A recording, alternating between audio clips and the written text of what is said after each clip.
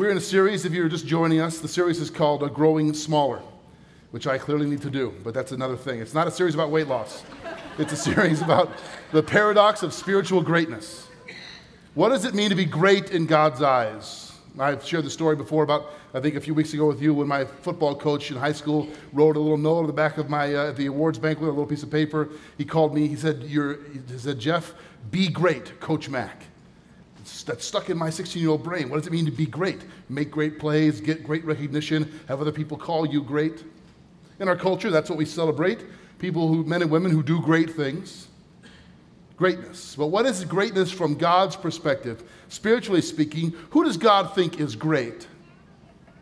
We've answered that question in Matthew chapter 20. You can turn there if you have your Bibles or follow on the screens.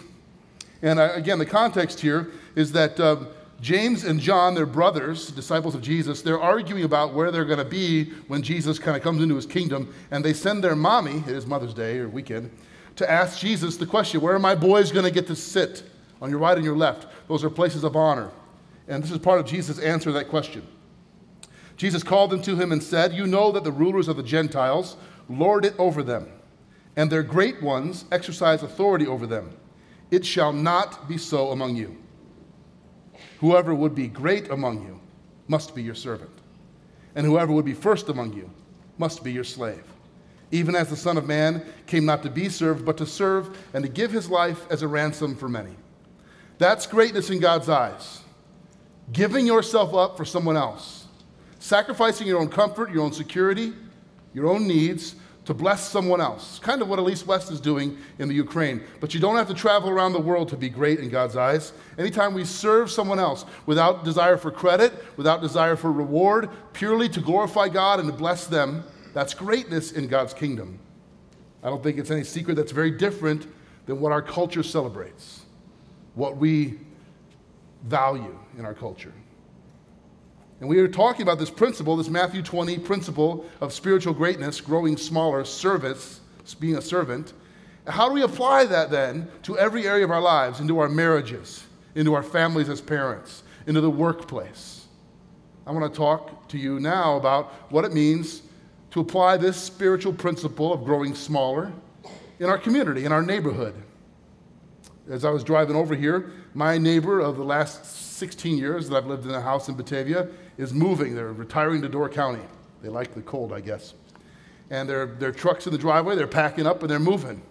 And it dawned on me, I've lived next to that guy for 16 years. I know his wife, and I know his name and his wife's name. I know a little bit about them and their children, but I've never really had any real deep, significant conversation with him. We live next door. We live in a neighborhood where you can reach out and almost touch the house, right?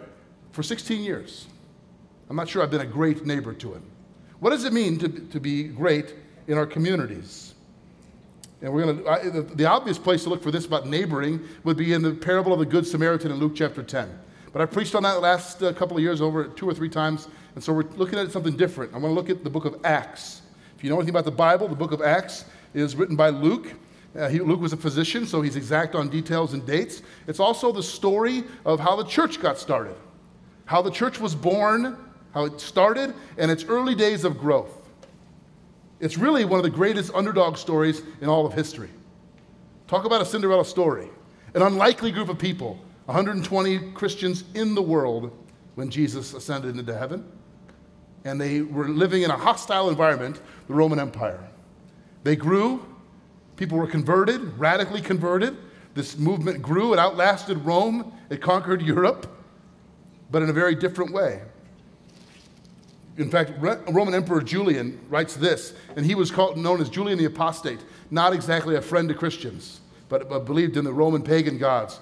And he was frustrated that the Christians were getting so much traction and so much recognition.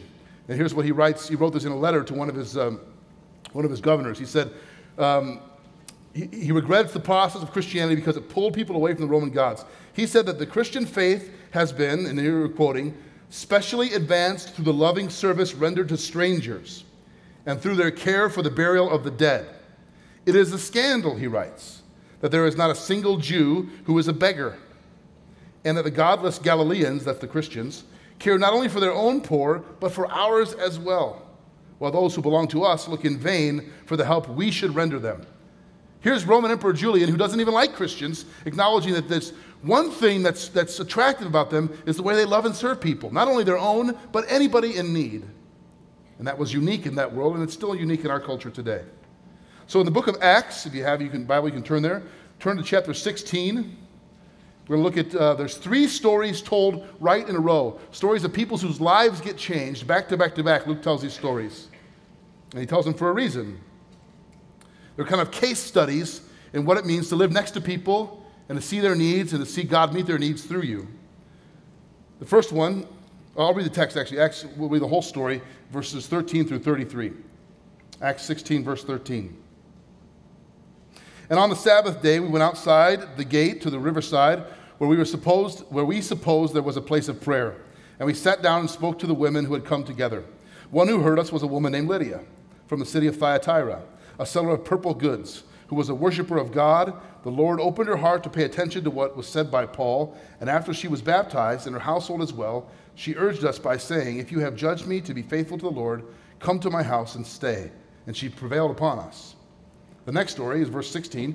As we were going to the place of prayer, we met by a slave girl who had a spirit of divination and brought her owners much gain by fortune telling. She followed Paul and us, crying out, "These men are servants of the Most High God, who proclaim to you the way of salvation." And this she kept doing for many days. Paul, having become greatly annoyed, turned and said to the spirit, "I command you in the name of Jesus Christ to come out of her." And it came out that very hour. But when her owners saw that their hope of gain was gone, they seized Paul and Silas and dragged them into the marketplace before the rulers. And when they had brought them to the magistrates, they said, "These men are Jews, and they are disturbing our city. They advocate customs that are not lawful for us as Romans to accept or practice." The crowd joined in attacking them, and the magistrates tore the garments off them and gave orders to beat them with rods. And when they had inflicted many blows upon them, they threw them into prison, ordering the jailer to keep them safely. Having received this order, he put them in the inner prison and fastened their feet in the stocks. And the last story. About midnight, Paul and Silas were praying and singing hymns to God, and the prisoners were listening to them. And suddenly there was a great earthquake, so the foundations of the prison were shaken. And immediately all the doors were opened, and everyone's bonds were unfastened. When the jailer woke and saw the prison doors were open, he drew his sword and was about to kill himself, supposing the prisoners had escaped. But Paul cried out with a loud voice, "Do not harm yourself, for we're all here." And the jailer called for lights and rushed in. And trembling with fear, he fell down before Paul and Silas. Then he brought them out and said, "Sirs, what must I do to be saved?" And they said, "Believe in the Lord Jesus, and you will be saved, you and your whole household." And they spoke the word of the Lord to him and to all who were in his house. And he took them the same hour of the night and washed their wounds. And he was baptized once, he and all his family. It's a remarkable story. There's 3 stories within the story. The first one is this woman named Lydia. Let's talk about Lydia. I think sometimes when you read the Bible, if you do read the Bible, and I hope you do, it can seem so distant from us, so strange. Like these stories are weird. They don't happen this way today. But there's actually a lot of contemporary significance here and relevance. Lydia, who was Lydia? Well, we know she was a seller of purple goods. What does that mean? She liked the color purple? No, it means purple dye was the rarest and most expensive dye in the first century in that part of the world. And so she's a merchant in fashion cloth. You might think of her today as somebody who owns a fashion boutique on 3rd Street in Geneva. She's wealthy. She has a home in Thyatira and in Philippi. She has 2 homes. She's traveling on business. And we also know that she is a worshiper of God. When you see that phrase in the New Testament, it's referring to somebody who's spiritual. She's a Gentile. She's not a Jew, nor is she yet a Christian, but she's reading the Bible. She's spiritually seeking and interested. She's moral. She's religious. She's wealthy, and she's, morally upright. Sound like anybody in our culture? Wealthy, moral, religious people? We live in a culture full of them. Many of them are sitting here tonight. Moral people, religious people, wealthy on the world scale people. That's Lydia. What is she doing? It says that Paul and Silas, they go to the river where they think there's going to be a prayer meeting. And there is. They obviously knew about this, a place where people would gather to pray and to study. It's like an ancient Beth Moore Bible study happening down by the river, right? And if you don't know who she is, you can Google her later. And they show up there, Paul and Silas do, and this woman's there. Lydia's there. She's curious. She's interested. She's reading the scripture. She wants to know what this is all about. And what changes her life? What changes her? It's a rational discourse, a conversation where somebody, Paul in this case, shares with her who Christ is, all that she's been reading about and not clearly understanding. He said, let me explain to you what this is all really about, what this religion is really all about. It's about Jesus. He is the truth. He's the fulfillment of all that you've been studying and searching for. There is no one else. The message may come in many different cultures and contexts, but there's really only one message for us. It's the same message here in Geneva as it is in the Ukraine, as it is in Ecuador, as it is in any part of the world. The message is that Jesus Christ alone has the words of life. Lydia was moral and religious, but she still needed Jesus. You know, I think we make a mistake in our culture, even in this church, where we think people that are, on the outside, they look fairly moral, they look pretty religious, and they look cleaned up, and they're wealthy. We think they're fine. We might even call them Christian. But they have not necessarily come to know who Jesus Christ is, what his death really means, that he's the only hope they have for this life and the next. That's what happens to Lydia, a wealthy, moral, religious woman who finds Jesus. Why? Because somebody shared it with her. Too often, I think we stop short in these cases. We assume that because a person is morally upright, seemingly religious, they're not in need. I think, frankly, the gospel of Jesus Christ is especially for religious people. They need it maybe more than anybody else. You know why? Because many of them think they already have all they need. They think they're just fine. How many, by show of hands, of you were moral, religious, wealthy before Christ came and revealed himself to you? Anybody? Any hands in here?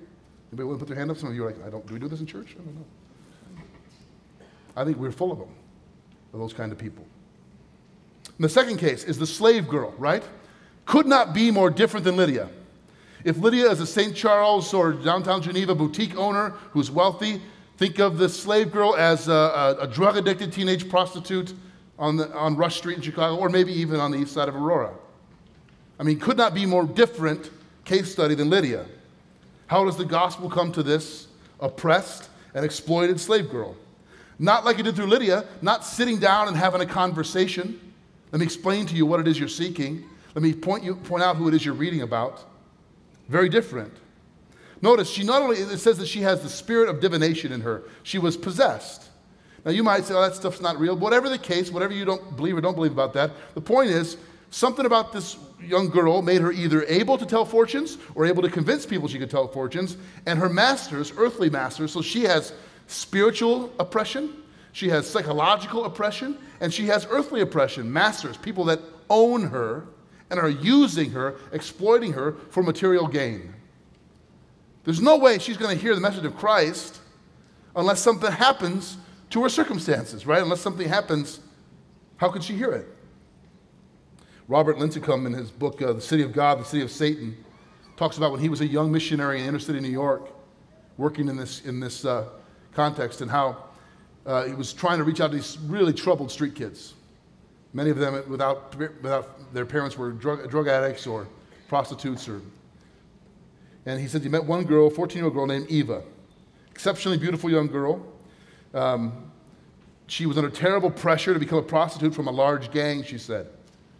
She gave her heart to Jesus, but she said, what should I do? This is my life. My mother's a prostitute. I don't know my father. I live kind of with a whole bunch of people, and there's a lot of pressure on me to become a prostitute in this gang. What should I do? He says he was naive. He says, just don't give in. Pray, resist temptation, don't give in, and God will bless you. He didn't see her for 3 months, and he saw her then, and she came up to him, and it was obvious that she didn't have the same light in her eyes, and he asked her what happened. She said, I gave in. I had to give in. I work for them now. He said, how could you do that? You're a Christian. How could you give yourself like that? She said, you don't understand. They beat my brother. They beat my father. They threatened my mother, so I joined them. He said, why didn't you go to the police? And her answer was this, who do you think they are? She said, that's who the gang is. The police were exploiting her, corrupt policemen using her in this way. Now here's the point for our context. The gospel not only changes individual lives like Lydia's, it also changes the conditions in a culture that exploit people. It also changes social structures. A church that cares not just about individual lives, but about cultural structures, social problems, like what's going on in Ukraine. Young disabled men cast aside. Nobody cares. Do the people of God care? The people of God across the world care? And as I say, you don't have to leave our culture to care about people that are being exploited and treated unjustly. They're in our own backyards. And the gospel comes to her is the gospel of power. Her life is changed. Whatever it is, psychological, spiritual, that's possessing and oppressing her, God in his power through Paul casts it out, removes it from her, and her life is changed. And she's transformed. Now the last one, the story of this jailer. So you heard the story, right?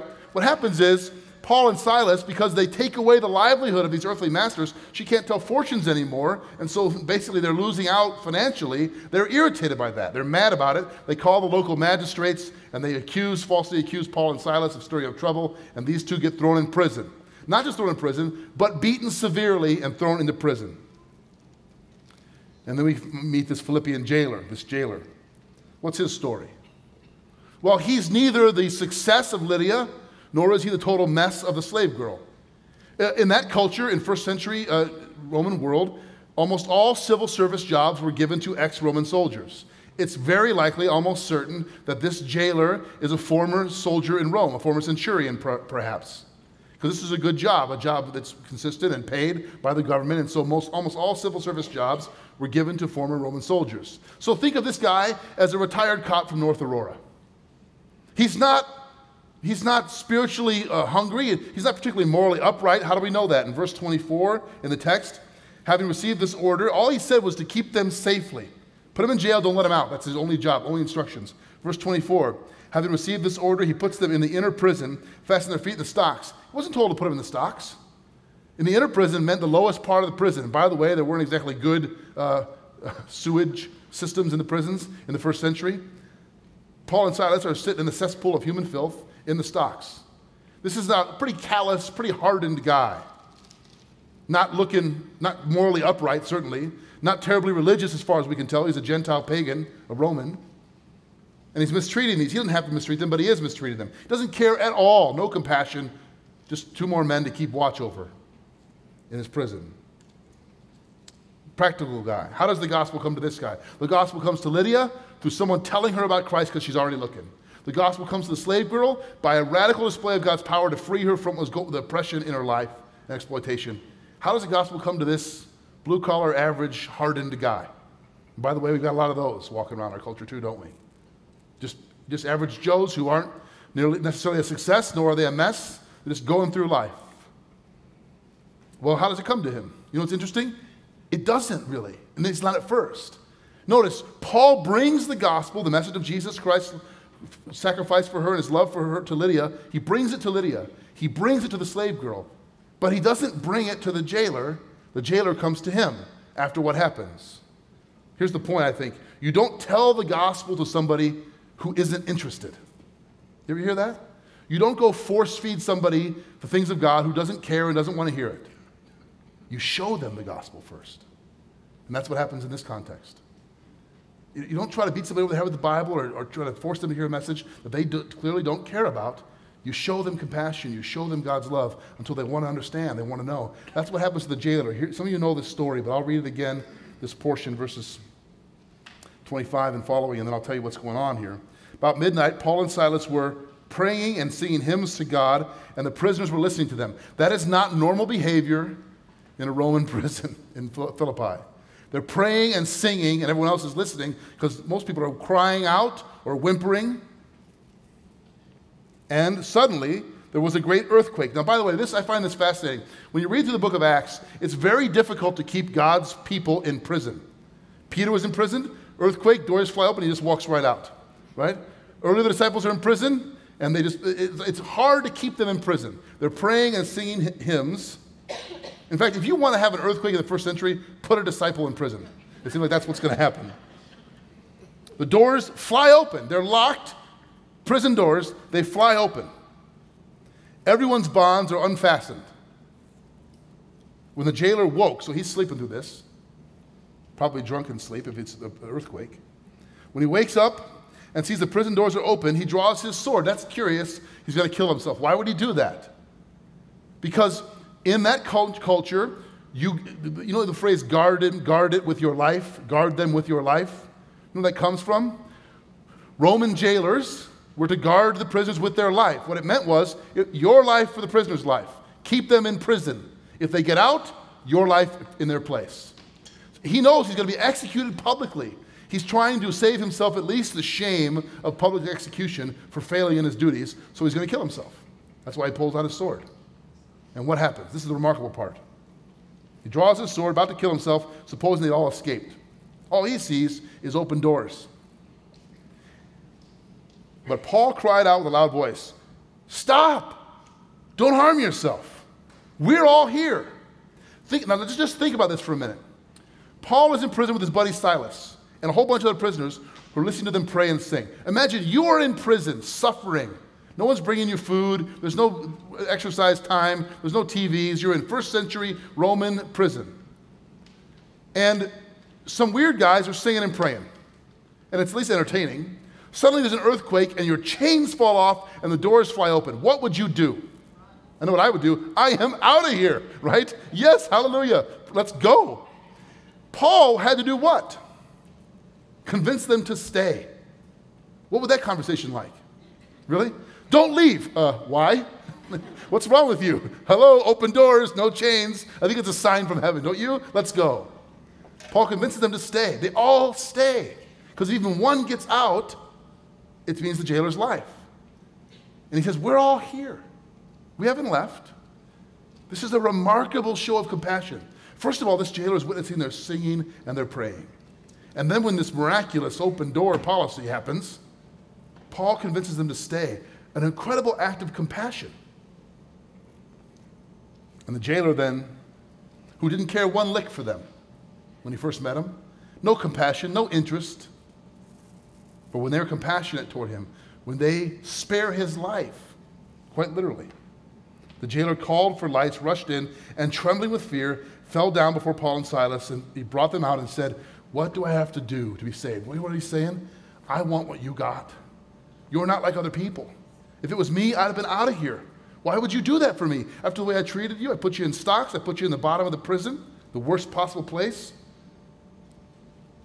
Notice after this, he washes their wounds, he binds them, he cares for them. That's what he should have done in the first place. He didn't do that until his heart has changed.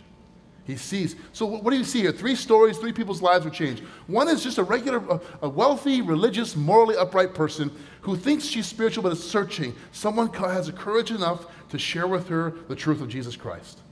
There's a lot of those people here tonight and in our culture. Wealthy, moral, religious people who need to know who Jesus is, need to know the truth. Then there's the slave girl, someone who's being exploited, who's corrupted, who's powerless to help herself. Now, I'm going to guess there aren't many of you that were former slaves, even possessed fortune tellers in here. But I do know a few that were spiritually bankrupt and powerless to help your own condition until someone cared enough to help you. We have those people right in our own backyard too. And then you come to this jailer, just a regular dude, just a guy working his way through to retirement, you know, not necessarily an evil guy, but not a very good guy, not moral, not religious, just a guy.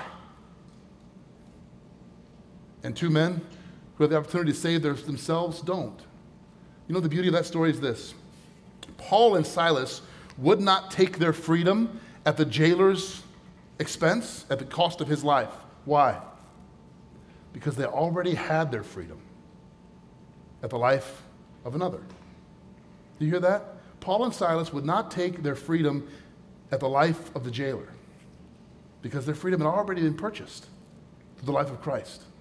They were already free, freer than they could ever be. I've told you the story before that I spent over a year ago now some time in Angola. Angola is the name given to the largest maximum security prison in the country. It's in Louisiana. You don't go to Angola unless you have an 80-year sentence or higher. The average sentence there is 90 years.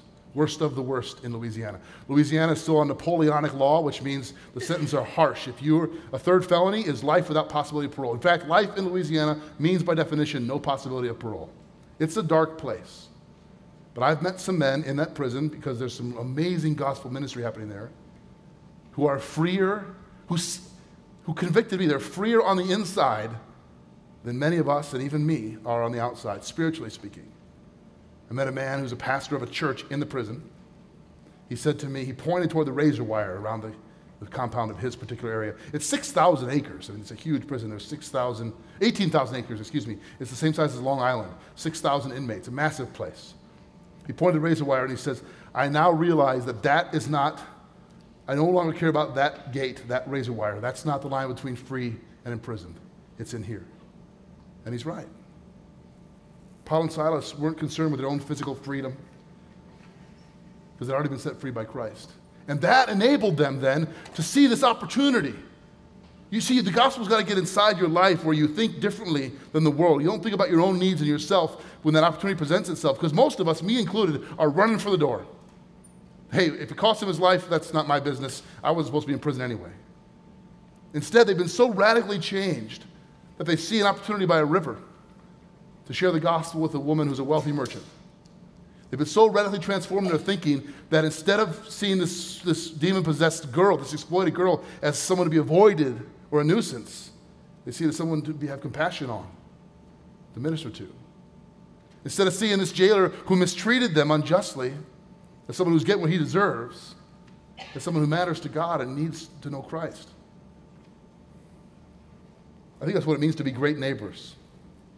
Did you notice that in every one of those cases in the Scripture, they're all different, right? But they all happen in a relational context. They all happen when there's somebody next to that person showing God's love, speaking God's love, putting it on display. It all happens because someone who knows Christ is next to somebody who doesn't, and God uses them. You want to be great in God's eyes? I know, I'm not saying, it sounds weird to say, right? Growing smaller, the paradox of spiritual greatness. Do we want to be great in God's eyes? Let's be great neighbors. Let's be the kind of people who see the people in our lives differently. Not as someone who can serve our needs, who can meet some need we have, but as opportunities to put on display God's love. If you got people in your life like the jailer who just are not interested, don't force feed them. Just love them. Serve them. Be kind to them. And then maybe in God's time they'll ask, what's with you? Why do you do this? If you've got people in your life or people that you know in your sphere of influence that are like the slave girl, they're exploited, they're trapped. Don't stand by and watch and think, isn't that terrible? Do something about it. Reach out to them. You've got people in your life like Lydia, wealthy, moral, religious, seemingly okay on the outside. You don't know what's underneath, what they're looking for. That's what it means, I think, for us to be great in God's eyes, to be great neighbors, to share the love of Christ wherever we have opportunity. As I said, my neighbor's moving. He's moving away. I don't think I've ever shared the gospel with him. His name's Dale. He's going to Door County. I don't know if I'll ever have the opportunity. But I'll tell you what, after studying for this and thinking about it, there's a young family moving in tomorrow. I'm going to be sharing it with them. I'll be showing it to them. I don't want the next 16 years to go by not to know them and to love them.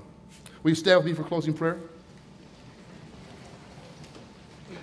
And after I pray, I'll dismiss. If you're here tonight and would like someone to pray with you, feel free to come forward at the close of the service. We'd love to meet with you down front afterwards. God, we thank you for the truth of your word and your gospel. We confess to you that we're so consumed with just the events of our everyday lives that we lose sight of who you are and who you want us to be. But we know that there are many people in our world, in our community, in our neighborhoods, even right next to us, who are in desperate need of knowing how much you love them, that you died for them, and that you have great plans for their lives. Thank you for the privilege of using us. Give us courage and grace. We pray in Jesus' name and for his sake. Amen. And go in peace.